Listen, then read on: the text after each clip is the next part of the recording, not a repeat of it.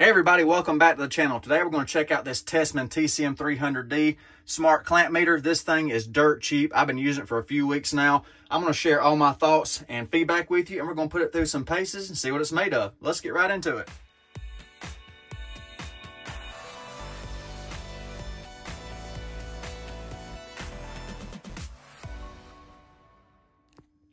If you've watched any of my videos over the last few weeks, you've seen this meter in cameo appearance, if you will. I've been using it, testing out on different things to see its accuracy and ease of use, things like that.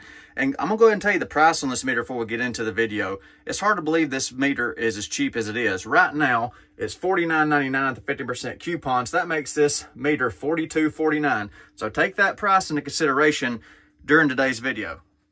And what do you get if you decide to pick up a TESMEN TCM-300D clamp meter? Well, of course, you get the meter itself with batteries. I'll show you the batteries in just a second. You get a nylon carrying case, zippered pouch with a little carry handle so you can put it in your tool bag, or you can put it in your truck or on your bench or whatever suits your needs. You get a user manual, a Type K thermocouple for remote temperature readings, and test probes. Our leads for this meter are roughly 32 inches in length, so I'm sure it's a metric length, but for United States, just 32 inches. So it gives you plenty of room to do whatever kind of work you need to. And the leads are a little stiff compared to, fluke and field piece, of course, but this is a dirt cheap meter, and these are perfectly acceptable, 600 volt rated.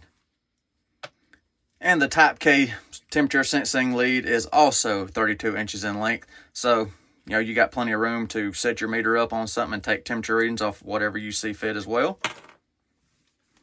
Then there's a multi-language user manual comes with this meter.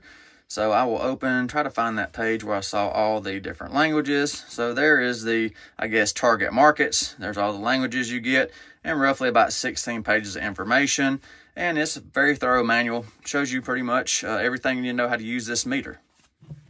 And then the battery access tray is on the back of the meter right here. And I do like they use a number 2 Phillips on this one instead of a little tiny micro number 1 or some kind of oddball screw on the back to access your batteries. So let me take this cover off and check out what they give you. That's right, all TESMEN products come with Duracell batteries. So not some no-name battery, they start you off right with some good batteries. I like to see that.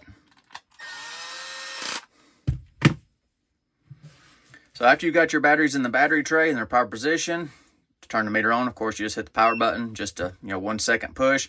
It comes on and does a calibrate function every time you power up the meter. It's also got an automatic power off function after 15 minutes. I've left the automatic power function enabled. You can disable it and the meter will never shut off. But I have a bad habit of leaving the meter clamped on something and walk away for an hour or whatever. So I've left that on to save the battery. And I like this meter because it's very beginner friendly and it's true RMS readings on this meter as well. The first 4 functions of the meter are automatic. It's got an auto function. It scans through its leads and through its clamp to determine what you're trying to do. It'll just pick it up automatically. I'll demonstrate that for you in just a minute. But if you don't want to let the auto function go through, you can manually pick whatever you want. So you can pick current, voltage, resistance, continuity, diode checks, millivolt range, frequency and duty cycle right there, and we have capacitance right there, temperature for the remote probe. It's also got the built-in probe right there. I'll go over everything momentarily, and then we got non-contact voltage and live wire detection. So packed full of features, for a cheap meter. So I'm going to go ahead and show you the temperature reading functions on this meter. It's got 2 different readings. It's got a built-in sensor, then we got our remote Type K.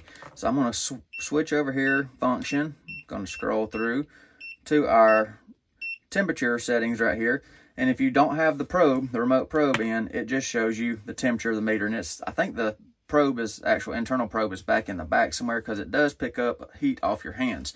It's not that warm in here, so take that in consideration too. Showing 80 degrees Fahrenheit or 26.8 degrees Celsius. So if we plug in the Type K into the meter right here, then we'll have the remote temperature right there. So see that? We've got the remote temperature, and boom, shows you the remote display right there. So pretty quick, pretty accurate, picking up heat real fast, and then I'll cool it back down.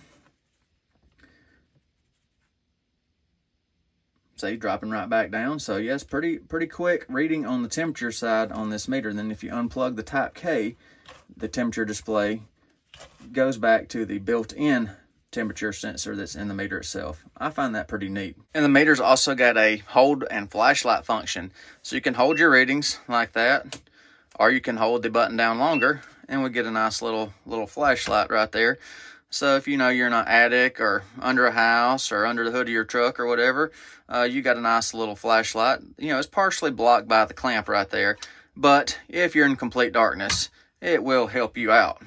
And the meter's also got min-max functions, and it's also got inrush functions, and the select button right here allows you to select through different settings in the same category. So right here on current, you can see it's DC right there.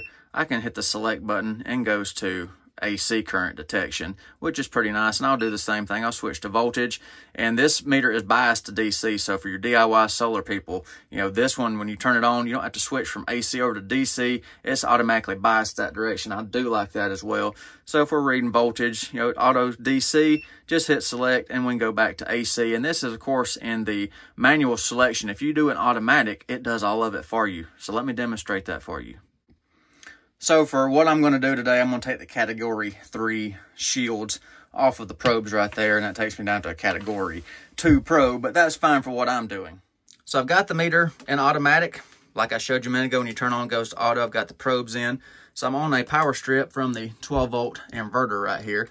I'm just going to probe this. I'm going to show you another cool feature that I really like about this meter right here. So put your probes in, it auto tracks, and check that out. It shows you the frequency of what you're reading when you're checking AC voltage on this cheap meter. So you get your voltage and a frequency display, 59.7 hertz, 119.3 volts. Now, ain't that cool? Still got the meter on the auto function. I haven't changed anything besides just powering it up. So DC right here, boom. Pretty quick reading, 13.17 volts DC. So the meter does pick up voltages and reads fairly quickly. All right, so I'm going to take some current readings with the clamp of this meter. I'm going to show you one little thing right quick too before I take the readings. I'm going to go back over here, hit the function button to DC current right there. You can see it's 0.02 of an amp, 0.04. It's picking up some transients. There's a lot of electrical noise in here. But if you happen to power it up and it was reading like 0.1 or 0.2 or something like that, and you needed to zero that DC reading out, you can hold the select button right here, and that will zero out your DC readings right there and recalibrate the meter. So I've got the meter back in the auto function, you know, as it powers up. I'm going to take a DC current reading right here on this negative cable coming to the inverter right there. So clamp it on, give it a second, let it take a reading, 5.61 amps. And I will reduce the load so you can watch it track right there. See, back down to 2, 5.18, 2.17, 5.18. So just demonstrating everything for you. And I'm going to demonstrate the hold function as well. Remember the hold button on the side. So I can hit the hold button right there. I can change, see, changing the load, and it's holding that last reading that I took. Hit the button right there. Hold function goes away. Back to live readings. And the AC current tracking works just as good as the DC. I'm just not taking the panel covers off today. But you'll just have to take my word on that the AC current readings work just fine as well. So I've still got the meter and the auto section. I'm not going to any of the advanced menus on this meter yet. So yeah, this one's packed full of features for the price. So I've got the leads back in the meter. So I got a 3-pole contactor right here. I'm going to check the coil on this contactor to see if it's good. So I will probe the coil, put my leads right there on the coil. And it is going to continuity, so 6.8 ohms. Check some things. I just put it on straight resistance right there and check across the coil the same way. So 6.8 ohms of resistance across that 24-volt AC coil, which is right. And another good way to check your meter leads and stuff on low price meters and check the meter itself, just check across the leads itself and make sure you get a complete zero reading, which this one does. Now I'll show you the capacitance function on this TESMEN. One thing to note on this little cheap TESMEN right here, remember, $42 meter. It is a little slow to read capacitance. This is a 265 microfarad capacitor. So let's see what the meter says. Try to move out your way right here so you can see the screen on the meter properly. See, it takes it just a few seconds to read right there. So we are showing 266.7 microfarads, 267. So right on the money. So that capacitor is, you know, reading properly. We'll do the non-contact voltage setting. So scroll on through right here to non-contact voltage, and I'll show you this function now. So for the non-contact voltage, your sensor for that is right here in the little bump out on the clamp. And it's for helping identify live wires. Please don't trust non-contact for putting your hands on it. This is to help trace out a live wire in a conduit or a junction box, isolating circuits, things like that, helping determine the live wire, not for, you know, safety as far as working on the circuit to know it's dead or not. This is not the most sensitive non-contact voltage. Again, it's a cheap meter.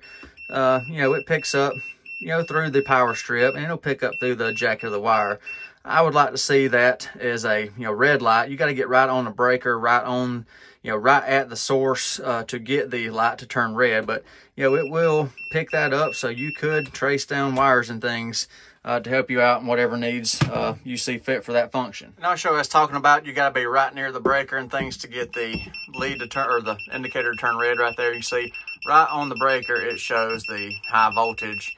And you take it away, it goes away right there. So, you know, and then we'll put on the breaker's off right here, see nothing, and then back to this breaker, just demonstrating for you. If you want to use the live wire detection function in this meter, we're in the same menu, the non-contact voltage live wire menu. Just hit the select button right there, insert your test lead right there, and then we can go down here and we can probe for live wires. So right there, showing high voltage, just like it's supposed to.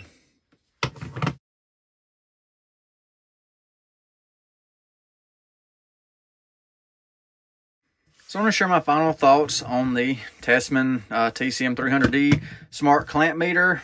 Do I have any complaints after several weeks, going on, yeah, about 2 months now, using this meter? No complaints so far. It's done everything I've asked it to do. And the biggest attractor for this meter, I think, is its DC current measuring capabilities for a $42 meter. And all the other features are just extra bonuses that what it can do. So it's a pretty good meter for 42 bucks. No complaints yet. If any complaints develop, or I see something I don't like, or if it tears up tomorrow, I'll update you. You can trust me on that. So I feel this meter would fit a wide range of individuals' needs, from beginner to professional, anywhere in between. It's got features and functionality to fit most use case scenarios. So what do y'all think about this little TESMEN meter? Let me know in the comments if you like this little meter. Anything else you want me to cover on this meter, let me know down below. And do you have this meter or something similar? How do you use your electrical meters? Let me know in the comments. And I'll have a convenient link so you can, you know, check this meter out. Easy to find it if you want to pick one up yourself. So thank y'all for watching today. Appreciate y'all. Y'all take care. Be safe. I'll see you on the next one. Special thanks to TESMEN for providing this sample for me to review over the last several weeks so I could share my thoughts and opinions on the meter.